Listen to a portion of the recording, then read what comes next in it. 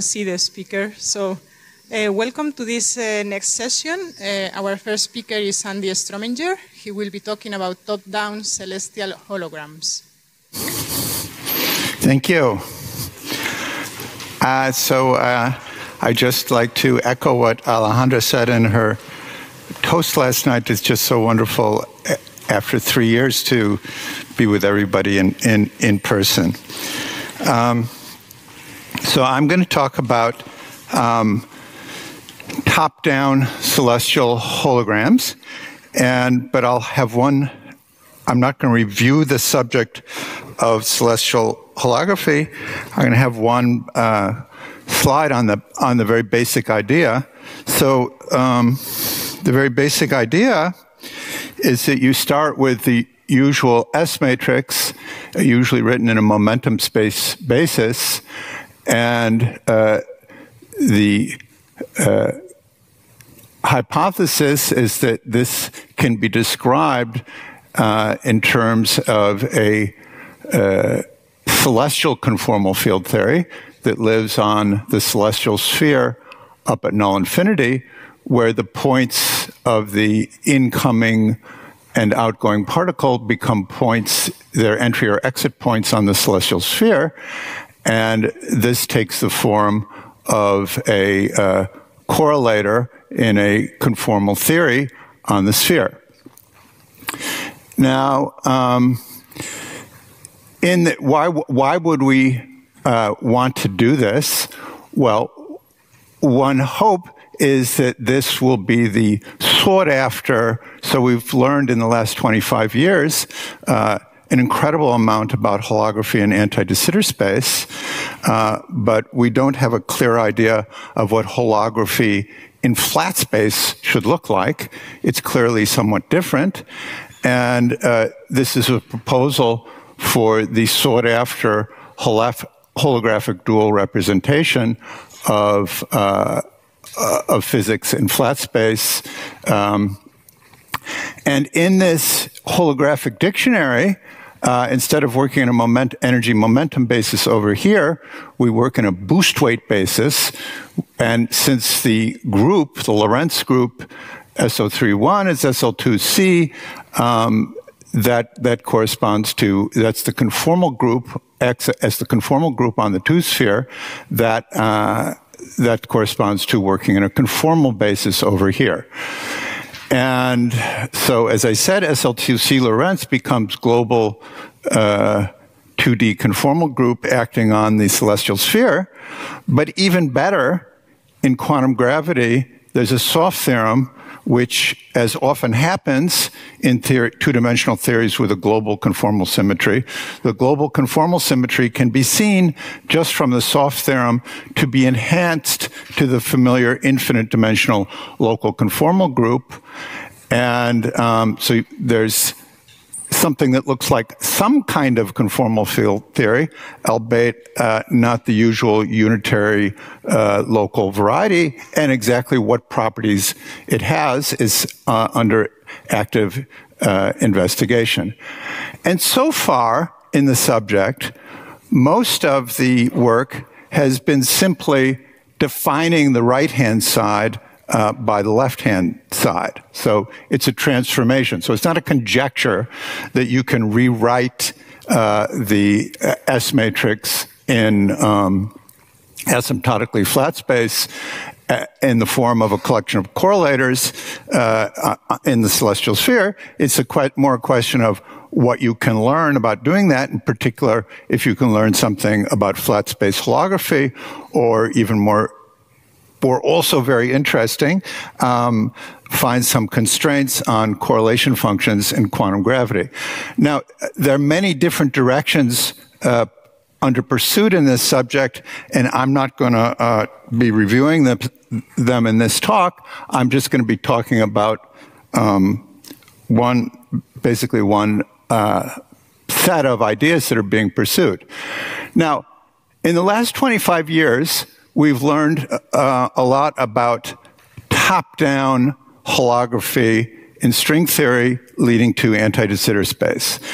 And this is a subject in which we have an enormous amount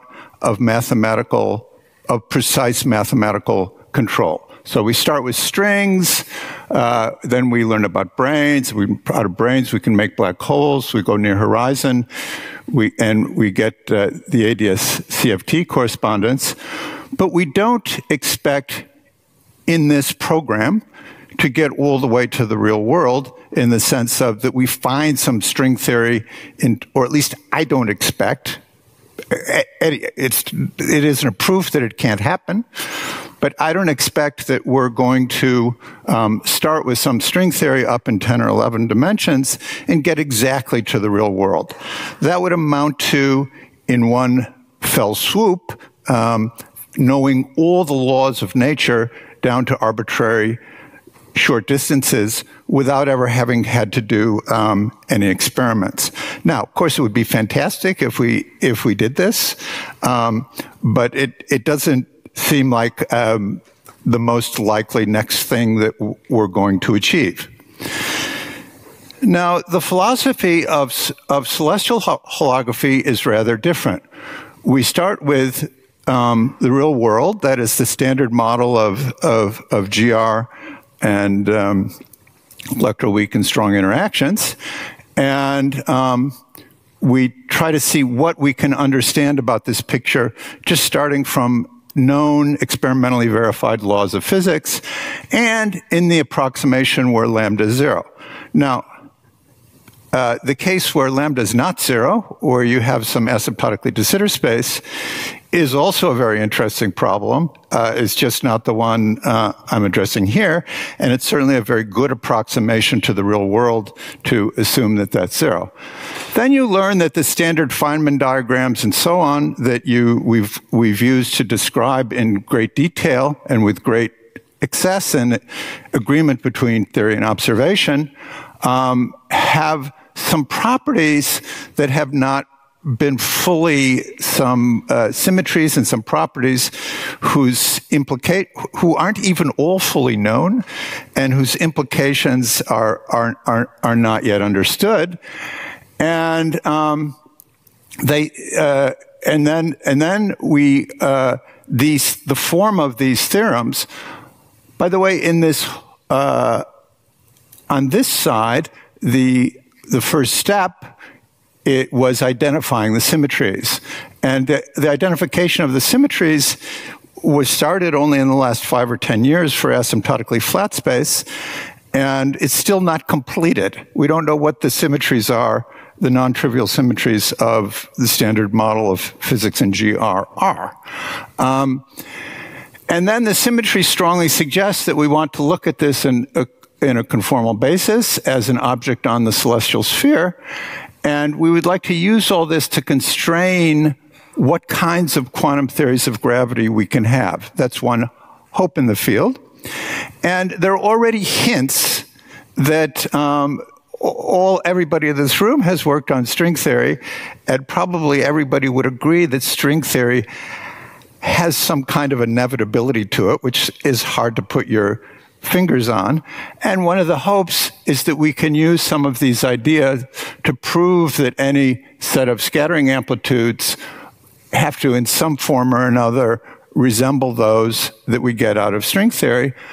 But of course, we don't expect here ever to get to an exact dual representation in the form of an exact celestial conformal field theory, because again, that would be tantamount to knowing all the laws of physics down to the Planck scale and beyond.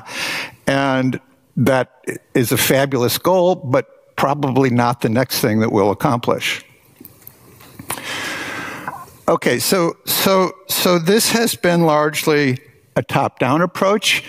Celestial holography is largely a bottom-up approach. Nevertheless, as a guide to understanding what we should encounter in our bottom-up journey, it's interesting to try to fast forward and see if we can construct some toy models of exact celestial holography. And these will be undoubtedly much less rich than the real world, but still it will give us some ideas of what to look for as we go forward. And it seems that some simple toy models of exact celestial holography, perhaps something like, not exactly like, but something like Witten's WZW gravity was a toy model for a simple toy model of ADS holography long ago. So something in that spirit. Now, I just have one transparency on this, and especially since this is a conference on string theory, it's natural to try to connect, so to get some kind of exact celestial holography, it's natural to try to connect to previous work on flat holography. And probably the most outstanding previous attempt at constructing a holographic dual pair that was relevant to flat space was the BFSS, the famous Banks, Fischler, Schenker, and Susskind matrix model, which came out way back in '96. And let me remind you briefly what they did. They started out with 11-dimensional M theory, and then they did a null compactification, discrete light cone quantization along a null circle, and that has, if you periodically identify X minus, the momentum must be quantized some integer n, I'm calling capital N, and what BFS showed is that the holographic dual of this is a matrix quantum mechanics, n by n matrices of n d0 branes, where the off-diagonal elements are strings which connect the n squared pairs of n squared strings which connect the n different d0 branes. And how this works, it's quite a beautiful construction. How this works is the subject of a long lecture. I won't go through it in detail, but it's really the one instance of a flat holography. That and its compactifications, which can go down to, I think, d equals 6, but can't reach d equals 4. So to start to connect it with the ideas we've been pursuing in celestial holography, we've started, and this is work to appear or in progress. We asked the stupidest questions, and the first stupid question was: is there a soft graviton theorem in the matrix model?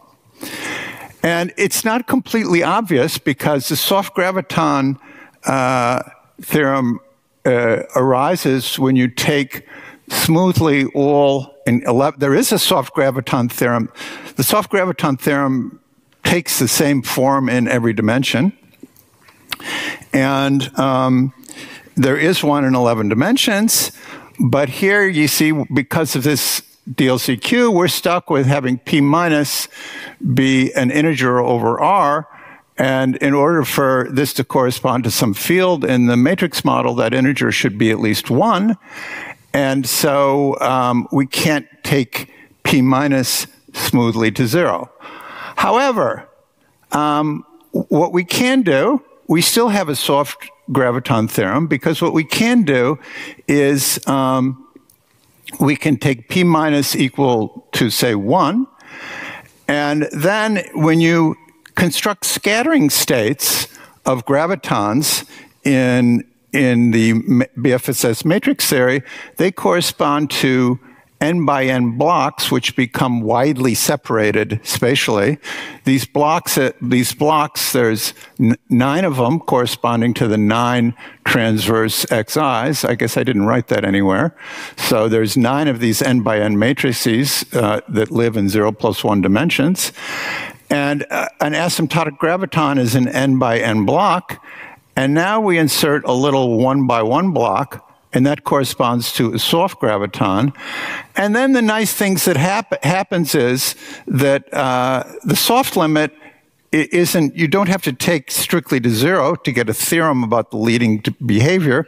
You just have to have the momentum be much less than the momentum of any other particle. And then you have a soft theorem. And so we have these n by n blocks. We take the large n limit, which is what you need to recover 11-dimensional M theory. It's the standard. It's not the 't Hooft large n limit. It's the BFSS large n limit. And in that limit, this acts as we have a soft graviton theorem. In other words, there's a theorem which tells you precisely the scattering if you add to a collection of large finite momentum gravitons. Actually, their momentum is of order n. One with a momentum of order 1, there's a theorem, the soft graviton theorem applies. Now, what happened in ordinary 4D gravity, which we've studied over the last almost decade, is that the soft graviton theorem, soft photon theorem, it looks a little bit complicated, but you go to a change of basis, you massage things around, so on and so forth, and then it looks like a nice symmetry generated by a current on the celestial sphere.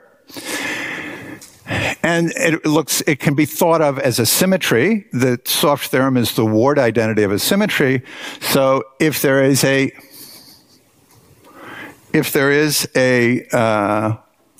soft graviton theorem, we can ask the question of what symmetry is that theorem a ward identity?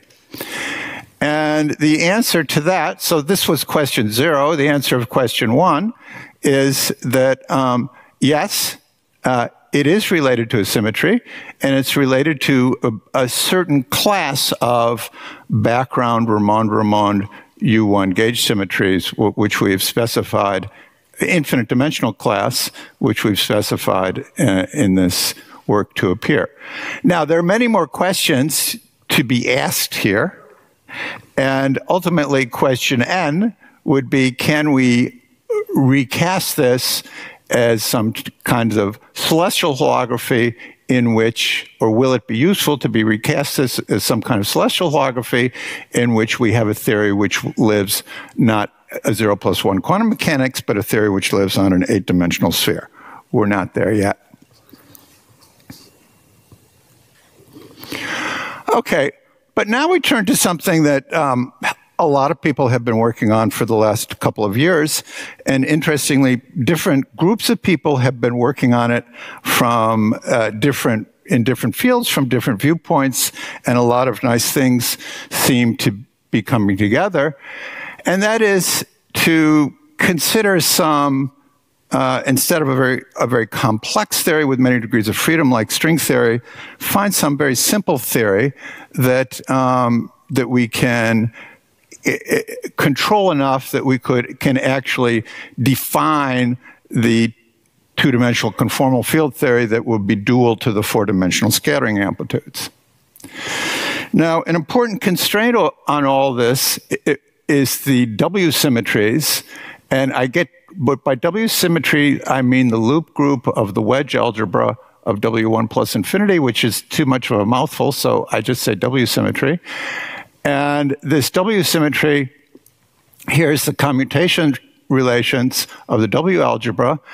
And in four-dimensional quantum gravity, this algebra is obeyed by certain modes of a soft graviton, which we have identified in a completely explicit way. We can write out their wave functions and use the Einstein equation, or in fact, it works in any minimally coupled theory of gravity. And these appear in a nice form as currents on the celestial sphere. And so the first two, what did that mean? 5 minutes. 5 minutes left? Yeah. And then 5 minutes of questions. Wow. Okay. All right. So, yeah, that's not too good. All right. So, well, a picture is worth 1,000 words, so I can go a little faster. So, there's been some beautiful work by this group, Otto, Mason, and Sharma, and also Costello and Paquette, and also in the amplitudes community. They all have different forms of this same W1 plus infinity. Before this W1 plus infinity was arising in integral theories, now it's arising it's actually a sector of the real world, kind of like a current algebra sector of the real world. Penrose was the first one to talk about W1 plus infinity, but I don't think he understood the connection between super translations and super rotations. So there's a lot more that we understand about this now. So now we're going to simplify, and in order to get something we can solve. And it turns out that self-dual gravity, which you can think of, you can't have self-dual gravity in Minkowski space because the self-duality connection makes it complex, but you can go to Klein space, which is signature 2, 2, or you can just regard self-dual gravity, which I think is the more common view. It's the study of the scattering of positive helicity gravitons only. And amazingly, this was shown by these people 20 years ago, that this self-dual gravity is a seemingly fully consistent quantum theory of gravity in 4 dimensions, whose scattering amplitudes are known. They're extremely complicated. You can write them down in a couple of pages, and they are one-loop exact. And so they provide a very interesting kind of toy model for this celestial holography. And we haven't, and you might hope to find since the amplitudes are known exactly, you might hope to find the exact celestial dual. We haven't done that. We've broken the problem down even further. But I'm hopeful that in the next few years that the exact two-dimensional celestial conformal field theory that is dual to self-dual gravity can be found in an explicit form. And interestingly, we showed last year that W symmetry, this is exact. It's exact in this theory. It's exact at the loop level. And as usual, we can simplify it by using Yang-Mills theory as a tool. Okay, but now here's one more crucial simplification, and this has been done in parallel in different language by 3 different groups, by the group at Harvard, which is the first people plus Sruthi Narayanan, and by Costello and Paquette, and also by Stieber Taylor and Fan Fotopoulos and Jew. And the idea is to break translation invariance. Now, translation invariance, as it acts on a conformal field theory, is a very weird thing because it relates operators of one dimension to operators of one dimension higher. And at first it sounds nice to have so much symmetry, but you quickly realize that symmetry forces the low point functions to have a singular character, which comes from summing over infinitely many intermediate fields. And if you break this translation invariance, you get theories which are much simpler and more familiar. And these 3 groups did this in different ways. The way we did it was we simply coupled self-dual Yang-Mills theory to a Higgs field, and we did that because this theory had been studied 10 years ago by the people at SLAC, and all the formulas were known. And that massive Higgs field has a operator, which is a dimension 2 operator on the celestial sphere, and therefore you can integrate it, which is the same thing as shadowing it, and that gives you a deformation of the conformal field theory, which breaks translation invariance, but not conformal invariance. And once you break translation invariance, you generically lose this singular behavior of the low point functions. And I don't have time to, was that double button? I'm completely out? Question time. Okay. Yeah. So this is a calculation here. One nice thing I'd like to highlight is that if you do this hyperbolic slicing, and if you integrate over the slices first, the Feynman diagrams reduce to ADS3 Witten diagrams, and so we're getting a very sharp relationship between ADS holography and flat holography. And so we look at this Lagrangian, which is kind of like what Costello and Paquette had, but with a different kinetic term, and also like what Fan et al. Had.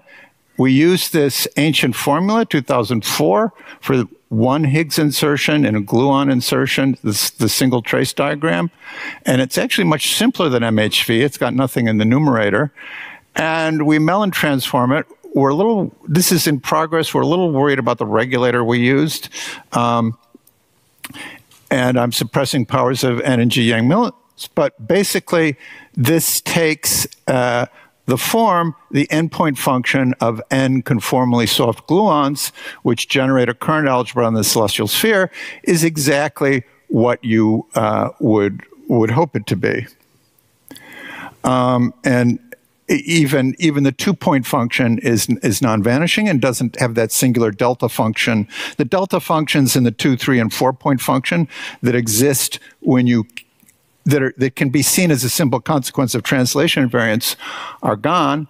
So there's a correspondence between the scattering of soft gluons in 4 dimensions and with some gauge group G, and the current algebra of on the celestial of the WZW model on the celestial sphere. So this isn't a full celestial. This is a duality between a portion of one theory and a portion of another theory. It's not a full celestial duality, but I feel we're getting close, and I'm hoping for some more progress soon. A lot more questions. What other operators are there here other than the currents? What looks like with gravity, and so on. And so the conclusion is that an exact quantum gravity on M4, a duality relating an exact quantum gravity on M4, albeit a simple one, not the real world, and a two-dimensional celestial conformal field theory, it seems like something that's within reach. And especially the long paper of Costello and Paquette has a lot of formulas which they haven't assembled in this way, but may be very close to this. And there's a lot more computations left to be done to make this sharp. So thank you for listening.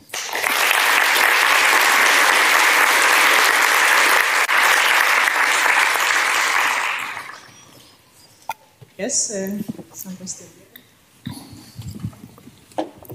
Hi, Andy. Are there any vestiges of black holes in this self-dual gravity theory that's one loop exact?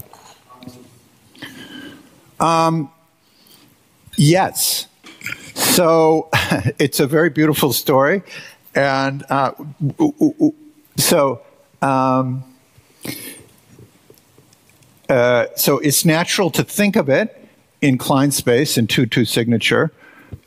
We had a paper recently called Black Holes in Klein Space, in which we did exactly that. So we've learned a mountain by taking Lorentzian black holes and analytically continuing them to Euclidean space. But the modern amplitudes program really doesn't use Euclidean space. They use Klein space. Their spinors and their conjugates are independent, which is, they don't say it, but that amounts to saying that they're defining their amplitudes by continuation from Klein space. So in fact, we have looked at the general problem of black holes in Klein space, and it seems to be a very rich one. And in particular, following some things that have done in the amplitudes community, there seems to be some weird state with the property that you can generate all the scattering of the off black holes by matrix elements with that state. And they've been using that for LIGO computations, actually.